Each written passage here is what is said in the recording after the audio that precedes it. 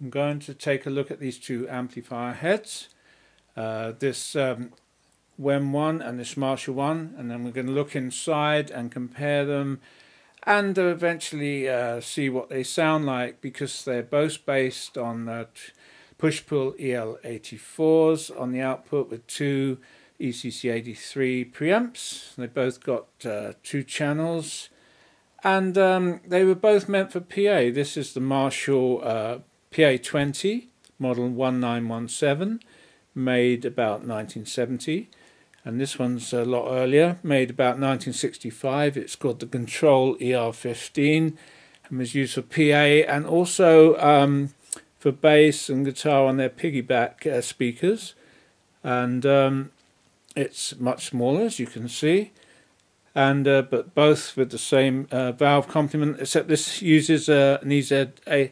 EZ80 valve rectifier, which we'll see when we open it up, and this one uses a diode rectification. Now, just looking at them, obviously this one's smaller, and WEM Watkins always went for minimum construction, the cheapest construction they could. It's fairly lightweight. It uses fairly cheap, thin sort of aluminium for the chassis as well, whereas Marshall went for heavy-duty, well-constructed cabinet, very tough for the rough treatment it's going to get, and much stronger chassis, as we'll see, and generally a much more professional item. I did a few notes. This one only weighs, where is it, 5.8 kilograms, and this one weighs 9.8 kilograms, almost double. But once we open them up and look inside, we'll see that the circuits are very similar. There's the back, obviously grills. This one's got a few extra fuse selector, and this one's just got the output on the side because it was meant to fit on top with this these little sockets here on top of a speaker, but you can see the valve here has got an adjustment for the voltage, and it's got this nice strap round the back for the you can strap the mains lead. This one's got a mini bulge in. Some had the bigger bulge in plug, and for some reason it's got an extra hole. I think there was like a little connector on there for connecting off an output to another amplifier or something. Anyway, I'm going to start with this one. I'm going to take this apart and do this as part 1, and then I'll do this as part 2, and then I probably might do a part 3 where we test them side by side. 1917, as you can see, still got the plate. So I'm going to start on this one and see what we can find inside. After taking out 2 long screws that go up underneath through here, 4 screws that are just screwed into the wood on the front that hold the front panel in. You can just pull the amp out. It's got a bit of extra flex, and the mains cable goes out through that hole. So looking inside, we've just got a pretty flimsy aluminium chassis as per normal, keep the costs down. The old-fashioned mains transformer is pretty open construction. You can see where the wire taps come out from the paper into the leave-in. There's the output transformer again, just wound around some like paper insulation. These resistor capacitors are just for high frequency stability. WEM always did that, but most other manufacturers didn't bother. They found the transformers lasted okay anyway. Now, I have serviced this amp before I've done this video, so some of the components and a few little mods I've already done, but not much. All the components here are pretty much standard as they were. It's been made as cheap as possible, just the components just wired point to point, try and keep costs down, bits of wire and components just wired wherever they can. Now here, this original big capacitor gives us a clue to the date. You can't see it, but written on the side here it says May 1964. So it's obviously made after May 1964, so it's around late 64, early 65. The EL84s, they wear out, so I matched up a pair and put them in there. There's a little rectifier valve, the UZ80, and a couple of ECC83 mullards. They don't wear out generally, they last forever. They're held in by little wire clips, which is all good. It's the original bulb, they seem to last forever as well. Main switch on the back of one of the controls still works. Anyway, underneath, let's have a look. As you can see, there's not a lot going on. I use some tag strips for the components. There's the bottom of the smoothing, and you've got the underneath for the voltage selection. Now, no 110 volts on this one, it's just 240. As you can see, in those days, whoever assembled this, they used this little lacing technique to keep it all nice and tidy. I've changed a few components. I changed this capacitor here, which should be on the bypass. It's probably this one here on the circuit diagram on the input valve, and a little smoothing valve, that'll be this one up here. I've just changed that. Also on the drop-in resistor here off the rectification here, it should be 1.5k. It was a bit burnt up and the resistance was going high, so I changed that. I try not to change any other components at all. I don't want to change the sound, and if they're fine, I don't change them. If you change all the components, the modern ones, you lose the authentic sound, and it's the whole charm of the thing is the way all the components are all over the place generally. Anyway, it's all neat, it works. Now, and you see there's a buzz, I used a wire for the buzz bar, for the earthing, but everything is screwed to the chassis as well. You can see how thin the chassis is because it's bent where it's been banged around. It bends very easy, it's very thin aluminium. Anyway, the circuit diagram I've drawn out, the circuit diagram is very simple. But there is a mod you can do on this. Let's have a look. There's two inputs. It's meant for PA originally, this one, but it can be used for guitar or bass or anything. It goes straight into two pots, which is not done normally these days, especially with a guitar, because it means it's only got 250k load. And then straight into the valve. So normally, unless you've got a very high, a reasonably high input, you don't want any noise off this pot. But anyway, that's how it works. And the two channels are identical, so they use half of an ECC 383 each. Gain 100k on the anodes and 2k2 down here, which is fairly normal. 1k5 you could use, and I have seen higher gains with 220k up here on some amps. So, and bypass the capacitor to try and get max gain. So looking at one, it just comes through standard circuit, nothing special.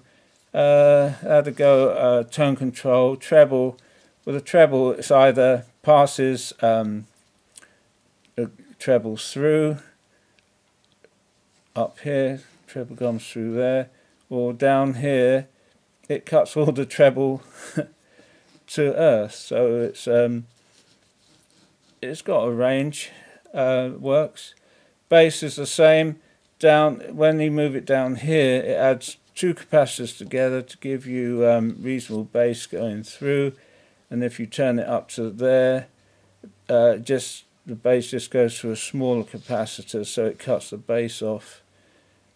I expect they fiddled around with those values and got something that works okay. Anyway, so one circuit goes into this side of the phase splitter in there, and the other one goes in the other side, so it's all very simple, but it's not much gain. So the only gain you've got is on 1/2 of an ECC 83 here. So it's not a very high gain amp whatsoever. If you put a guitar in it, you have to turn the guitar up full and you still won't get much out of it, so you'd have to put a booster on the input. But I'm going to show you a mod I did, which turns this into quite a high gain amp, which is really nice.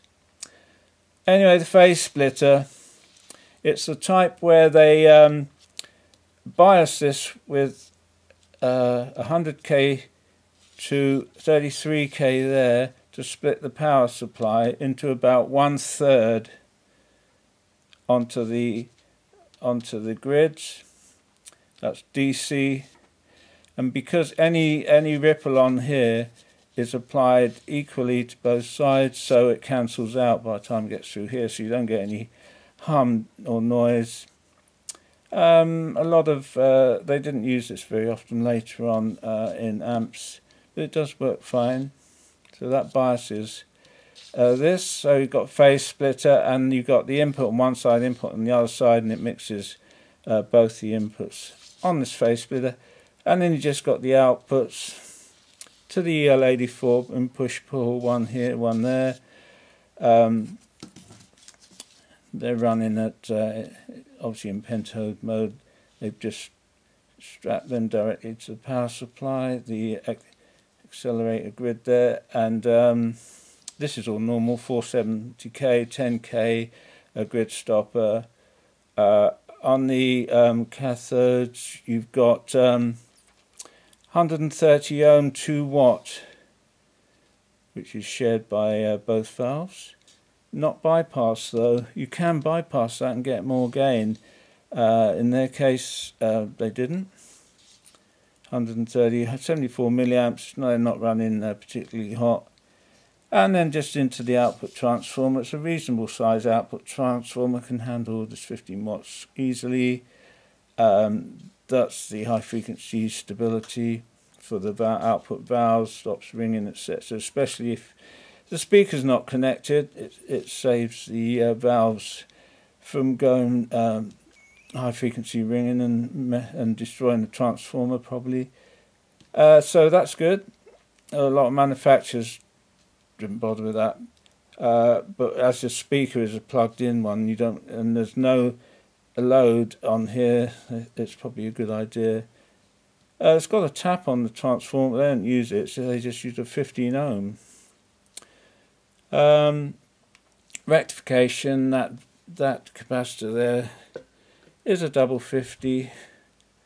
I measured the voltage, it's only about 300, just over 300 volts, so it could take a lot more, but that's all the transformer gives. From the EZ80, it's standard 6-volt heater, and that is referenced. Also, to stop the heater breaking down, they join it there. And this is 300 transformer. This is obviously 6.3 volts for the heaters, and they've got a lamp off there as well. And the mains just comes in with a tap. 2 1-amp fuses. Very simple circuit, probably nothing special they have to make up. All this stuff will be available. How to build a circuit like this from Mullard, the valve manufacturers, and already in use for many years for 965 in radios and all sorts of things. So it's not special. Now, one thing I have done, and it's very easy to do, is to increase the gain. Now, as I said, if you plug a guitar in here, it's only got one gain stage, so it doesn't really give you much. But you've got 2 inputs. Why waste this one? Now, it's a very easy thing to do. We can, especially as these little pots, these little inputs have got little brake connectors already on them. We could feed in one and then take it back out and feed it back into input 2, and then you'll get 2 gain stages. You'll have 2 volume controls and 2 sets of tone controls as well, but if you turn one up to full, you can just control it from the other one. It works like a dream. I'll demonstrate it later. I'll just show you how that works. You can have a high gain and then a low gain. And the low gain one is normal, as the amp is already designed, and works just normally. If you plug in here your guitar, it breaks that connection on the input plug socket, and the signal will go through the volume pot as usual, and then off through the tone controls and all the way through to Facebook like normal, so it'd be exactly like normal. But then if we mod this high gain, call it high gain one, you plug in there, it still works like normal, but what we do is cut the circuit board or the circuit just here where it's going into the valve here, here, the phase splitters. See that 0.022 feeds in there. So if we cut it just there and connect that to ground just to stop it, any noise feeding in, just put a little ground on there, and then this part of the circuit off the tone controls, we're going to feed it back into the other socket like this. You just run a wire and you just connect it to the little brake contact. That brake contact normally went to earth. Just take it off earth and just run it, that wire around to there. So now the output of this valve goes through there into this one. So as soon as you plug a guitar into the high gain input, it goes through there, down through there, and into this one. So with just a little mod there and a little mod on the switch, you've now got a high gain, low gain amp. And the high gain amp, as I'll demonstrate, works fantastic on this amp. Really brings it alive for a guitar. Anyway, that is the circuit. Very simple. As I said, I'm going to compare it to the Marshall. Some people think that this came before the Marshall and they're the same. I don't think we'll find that they are. And these circuits are not made up by the amp manufacturers. Okay, they modify them to suit for what they're doing, but it's all stuff that already existed, and they just adapted the circuits and just fiddled around with the tone controls just to get it to do what they wanted it to do. So that's that one. The mods, let me just show you. Where did I do the mod on this? Just trying to remember. You've got your 2 sockets, one's here and one's there, and I just took the wire, I believe, one of these wires, can't remember when I did it now, but it's ever so simple to just connect that wire down on the brake and make contact, and I've just run it up to the up there to the output of there of the tone controls, and I've cut the circuit and added a ground. I think that's underneath. So you just, there is the capacitor, this one here,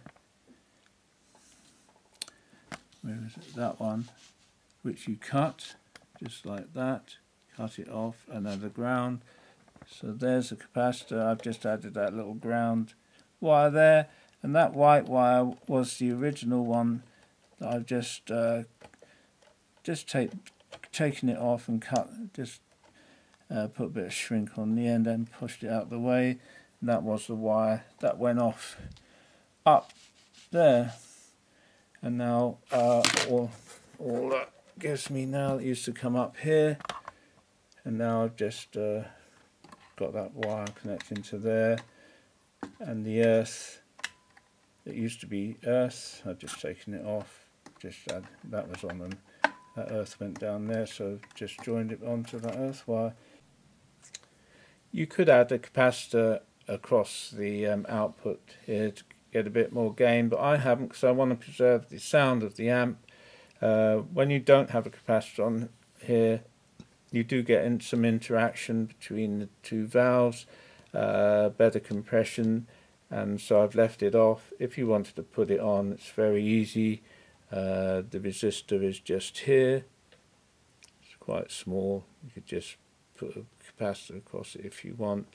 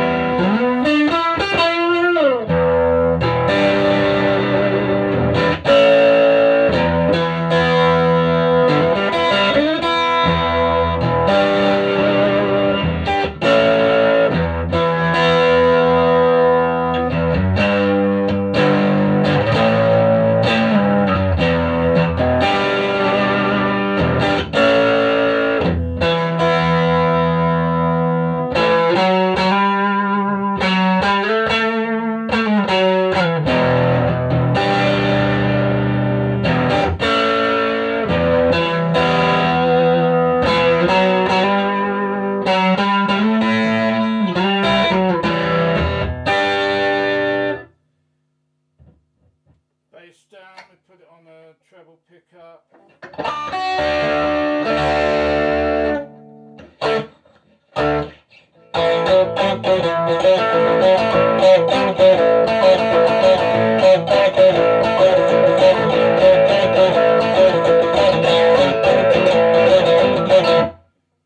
Pretty trebly bass. A bit more bass, less treble. Treble pickup.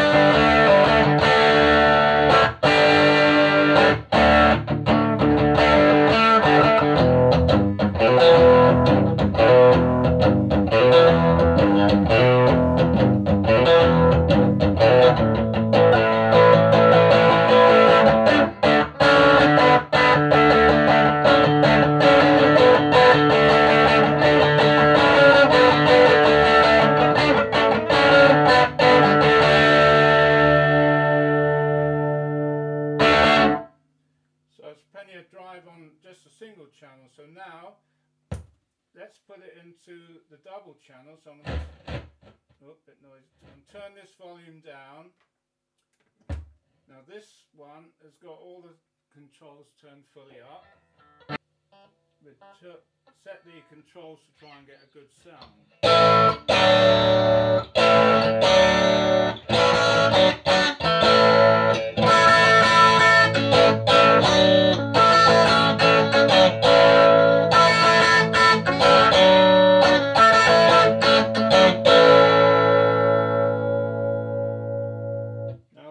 Pickup.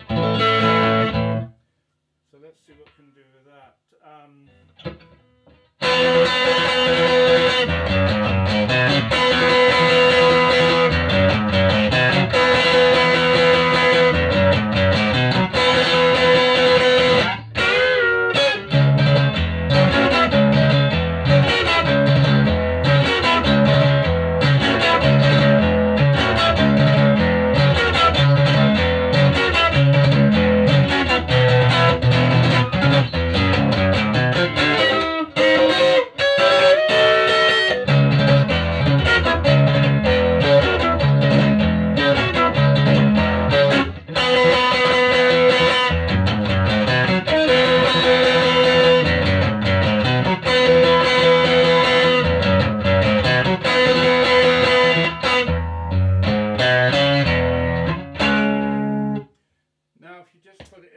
channel, I think you can still get a really good sound. We'll have to turn this to max.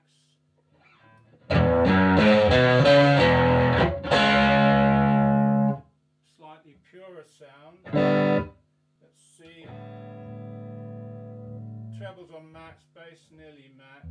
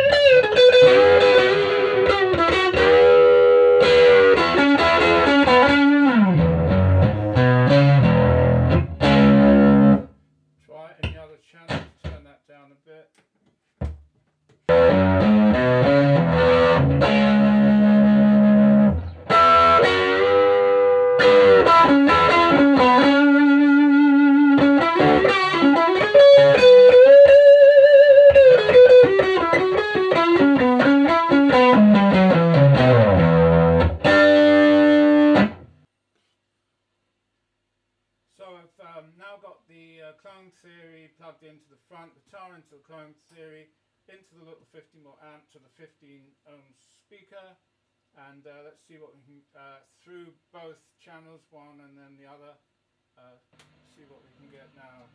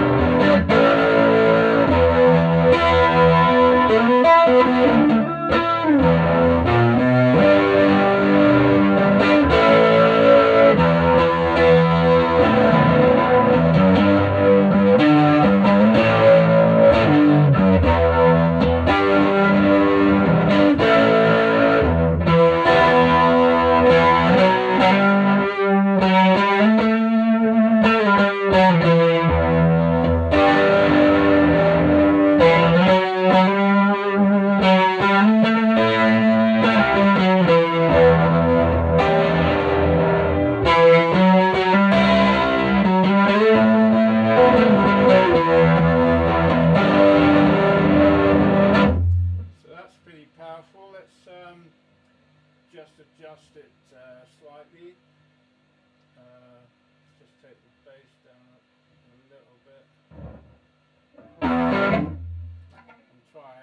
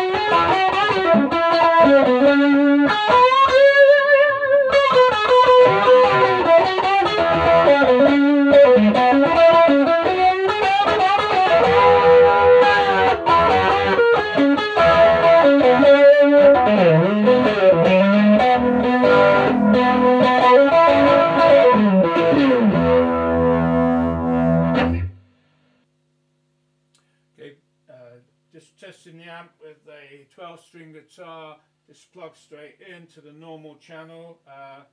Just see what sort of sound we get.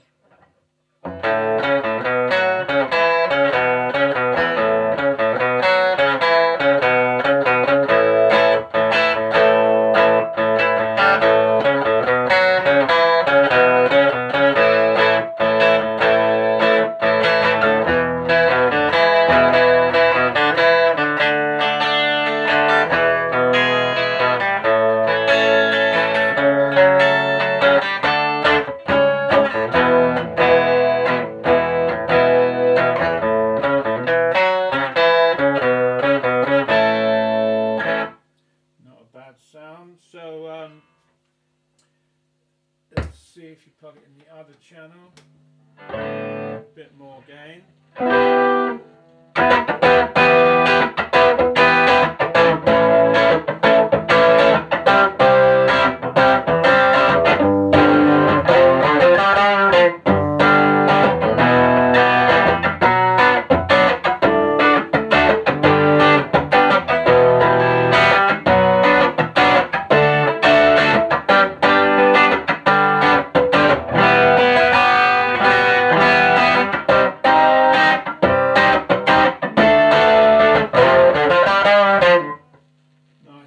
Punchy sound. Let's try the 12 string in the dual channel and see what it sounds like on a punchy sort of song.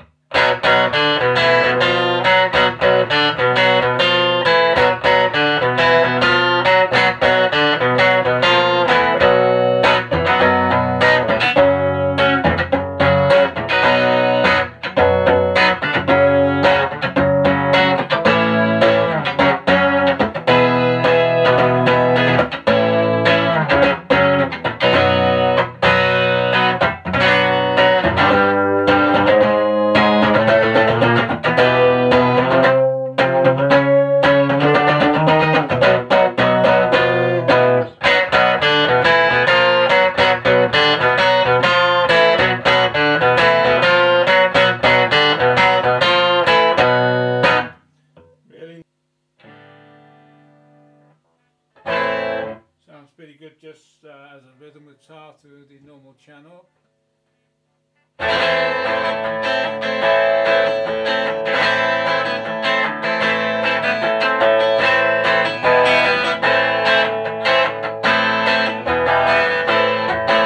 So all in all, quite a versatile amp. You can get some really good driven tones off of it, and you can get some normal